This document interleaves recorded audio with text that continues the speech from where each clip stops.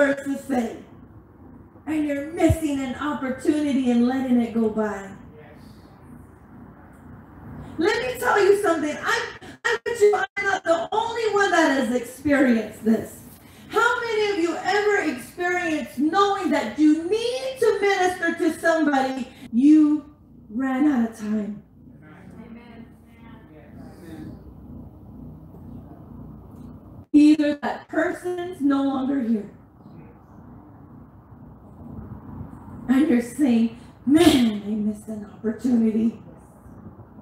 And you feel the guilt, and it hurts you too. I've been there, still even today. Lord, do you really want me to go over there? Is this really you? We question. And then when the person is no longer here or is gone, man, we feel messed up and defeated. Come on. So I don't know why this came up. He knows that he's speaking to you. He is telling you to go. He is telling you, come on, demonstrate who I am. All you got to do is show up and he'll do the rest. Many times I have testified this many times. You know, I had an uncle, wasn't saved, was a medicine man. I had family calling and saying, you're the one that's closest to me and trying to get there before anybody, he's my uncle, all right, but not like an uncle that I'm close with, okay? So I go in there, and as I was driving there, I said, God, I don't know what I'm going to say. I don't know why I need to be there. I don't know, anything, and I said, all right, I'll just go there because my aunt is telling me to go. So I'm going to go because I need to be there, okay? I'm family, so we should be there. Then when I started going and I reached the elevator and then man, because I didn't know at that time what was happening. I was like, okay, this is kind of weird. Knowing his condition, knowing who he was, knowing, there's not really great communication either because he just speaks nothing but Navajo. And I was like, well, even if I get, we overthink too much, okay? We're trying to calculate and all this stuff. So I get there into the room and the doctor says, he can't hear you. You're the first family member here. We're just going to tell you that he's not going to make it throughout the night. He's in a coma. He can't hear you, nothing. So I said, then I was like thinking, God, then why did you bring me here? Okay, that's my first thought. I had my thoughts. I had my natural thoughts. And the Lord says, it's not about you. I want you to speak to the spirit man. So I said, okay. So I had to kind of like pump myself up, oh, Jesus, pump myself up and, man, God, you got to give me the words because I don't know what to say at this point because he's all tubes, everything, going in him. And then I said, okay, God, help me. And I started speaking to him about Jesus Christ, about the blood, about the resurrection, about how he can save our souls and how we must turn over our lives to him. And oh man, I can't really remember much of what I had said, but 24 hours became 2 weeks. 2 weeks became 2 months. Months became, 6 months later. Then we ended up seeing it in a rehab. And it was like months later, we ended up seeing it in him in a rehab. And he said, that night that you came into my room, I heard every single word you spoke to me that night. And he said, not also that, he said, remember when you started saying the sinner's prayer? He said, when you started saying the sinner's prayer, he's like, I started saying it in my mind. And I feel was going to heal me. Medicine man saying that. And he ended up getting healed. The Lord expanded his life. I don't remember how many years later. 7, I believe, maybe 10. But that's what he's saying. We demonstrate his power. We demonstrate who he is.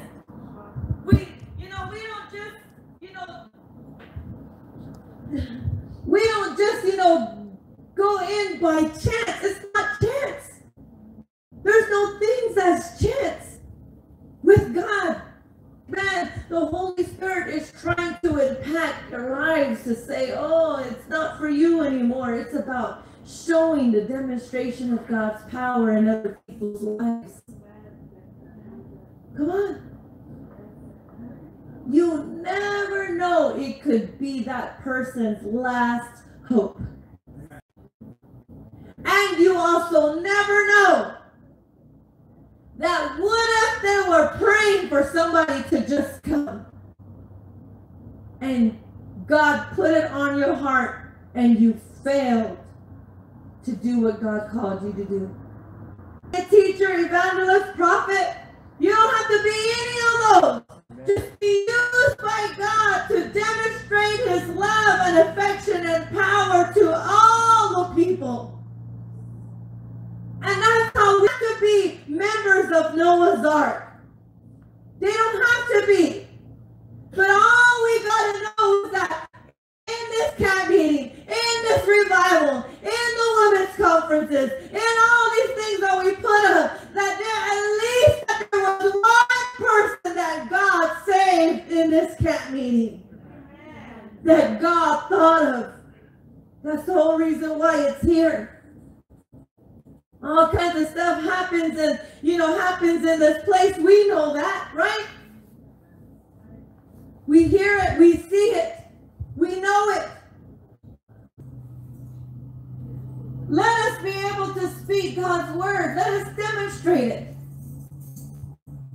Let's go to Philippians, then a couple more scriptures. Philippians chapter 2, verse 9. Let me read them quickly. It says, wherefore God also hath highly exalted him and given him a name which is above every name, that at the name of Jesus every knee should bow, of the things in heaven and the things on earth and the things under the earth. Can you imagine that? Oh man, it doesn't matter what it is, who it is, what it could be, that all things have to bow at the name of Jesus. He says things in heaven and earth, under the earth, and that every tongue should confess that Jesus Christ is Lord, to the glory of God the Father. Amen. Isaiah 55 and verse 11 says, so shall my word be that goeth forth out of my mouth. It shall not return unto me void, but it shall accomplish that which I sent it. Oh, glory to God, that the word of God that is in me, let it go forth out of my mouth. That wherefore I speak it, it is going to accomplish what the word of God says. Amen. We got to get this in our minds, in our heart, in our spirit. That the only way that it is going to be effective is He's going to do it. He's going to perform it. He's going to let it work out, right? It's going to come to pass because it's His word. Amen. And all we got to do is understand, get it inside, not just only in our mind, but get it right here in your heart. And know that when I speak and when I declare, oh my God, hallelujah, when I begin to pray, when I begin to do the things that God wants me to do through His word, it's going to accomplish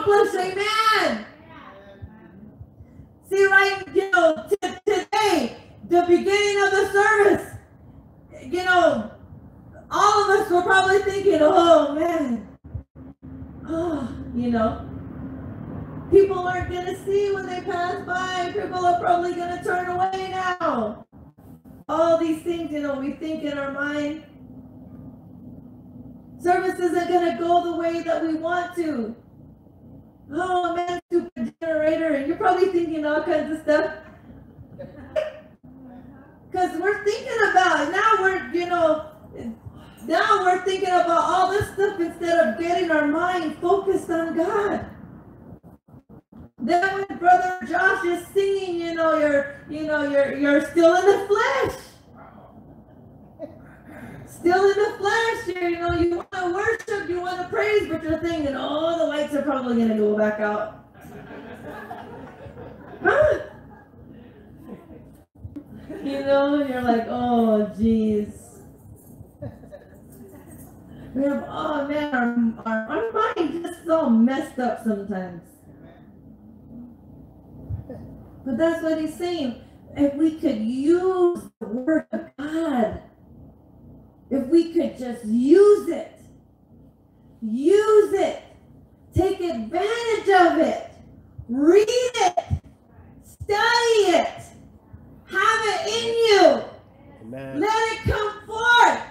He's saying it will accomplish results. The word of God says it will not return unto me void, meaning that it will show results. It will show results. The word of God in us will show the results of who he is.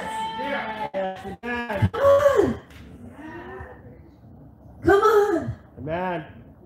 Let it not just be a habit that you have to make to get into the word. I know some of you it's probably hard to read. You got work, you got children, you got family, you got all kinds of excuses, right? Come on. I gotta do this outside. I gotta do this at the church. I gotta cook food. I gotta clean the house. I gotta go to work. I gotta, all these things, and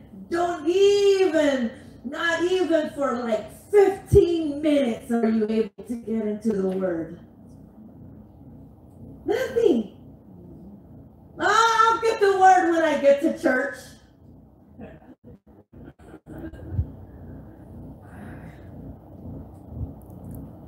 Oh man, I don't know about you, but the Lord showed me something. My last thing, the Lord showed me something. Few months back, and he asked me a question one day because my messages have been about the word lately, just the word. And so he told me, he said, how do you survive? I said, I live in a house. And he's like, no. How do you survive? And I said, well, I got a job. No.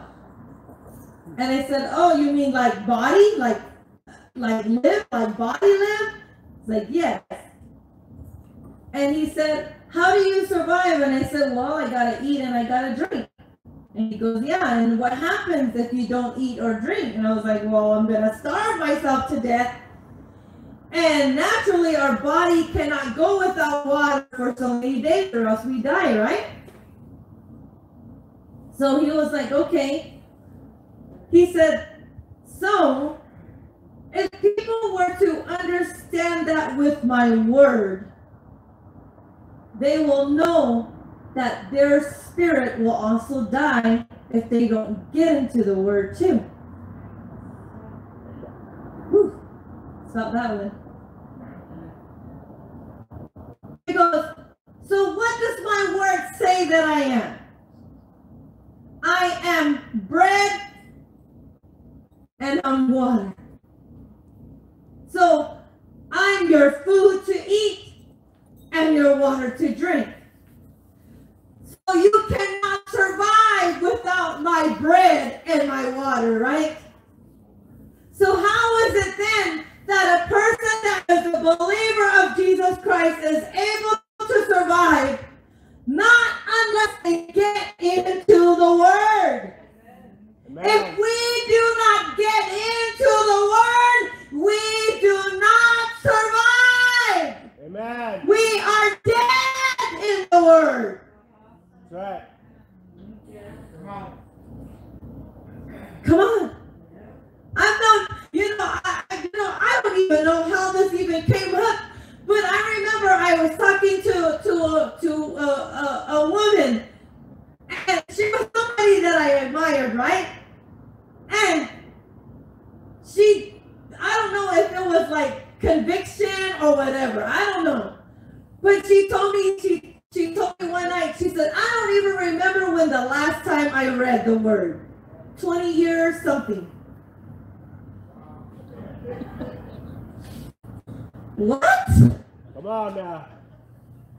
And you call yourself a Christian and you haven't even read the Word in 20 plus years? How does that work?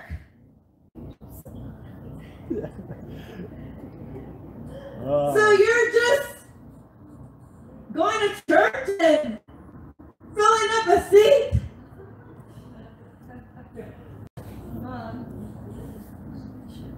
It didn't make sense. Don't be like that. Come on. Don't just come to Sunday afternoon and Wednesday, right? And Friday. Don't just come those days and think that you got into the Word.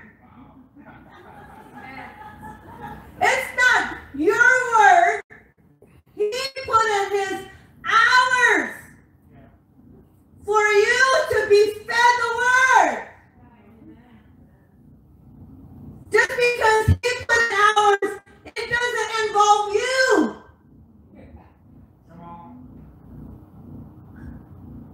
Well, it's all right. Get into the Word. The Word of God says, study to show yourself approved. You know what? I get proof a lot. Sister Adrienne, I know that you're familiar with this. Or maybe you're unfamiliar with this. Could you bring this word out to us? Like, yeah. Sure.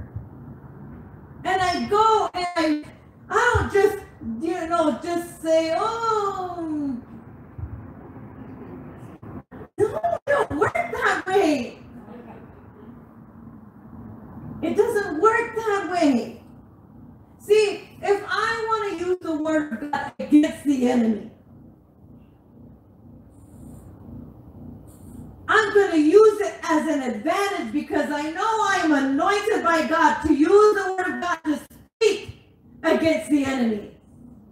And I'll use, the scriptures to come against the enemy because I know He has given me authority through the Word. Amen? And I can speak it in such a way that I know by faith that whatever the enemy is trying to do, I can cause it to make him step back because I have an advantage of the Word of God in my life. And you know what's so funny is that even the devil knows the Word of God.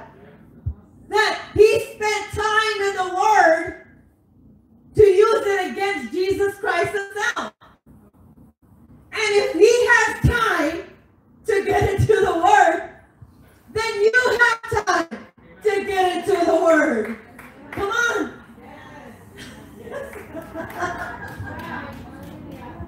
Come on. Come on.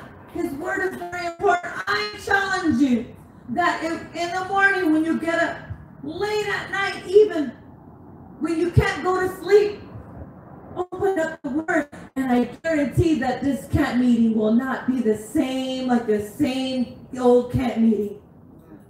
I guarantee there will be growth in you. Because now you're coming in with the word. Like, oh yeah, I got the word today.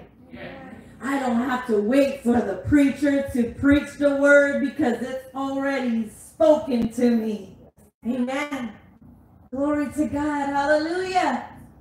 I bet you, Pastor, would be so proud of you if you could just get up and declare and speak the word.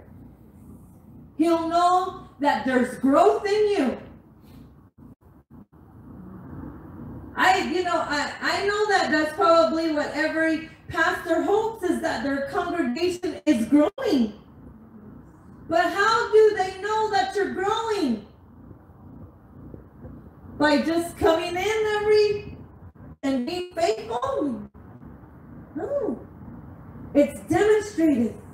It's demonstrated in your songs, in your worship, in your praise, in your exhortation, with you bringing in people into the house of God. They'll know that, oh man, look at, Pastor would be so proud. Look at sister and so in her growth. Bringing people in the church. Wouldn't that be so awesome? If that Pastor Paul would see that, how much then it would be an encouragement to him to see that, oh man, my people are growing. Wouldn't that, Pastor Paul, that would make your heart so happy, huh? More than anything. More than anything. The preachers, teachers, it would make your heart glad that, oh man, I bet you Brother Josh would probably feel so encouraged if one of you guys could get up and lead song service instead of him. Where he can just kick back, kind of, and let you guys, come on, rise up. Rise up. Come on, you've been sitting already for too long to make that chair stinky enough. Come on, get up. Get up. Do something. Show that you, man, don't let the enemy show you that you're not worth it. You're valuable to God's kingdom. Come on. Show him. I can do it. I can open up in prayer today. Even if it's just praying. Praying. You know what? I preach at camp meetings and revivals, and you know what? Sometimes I wish,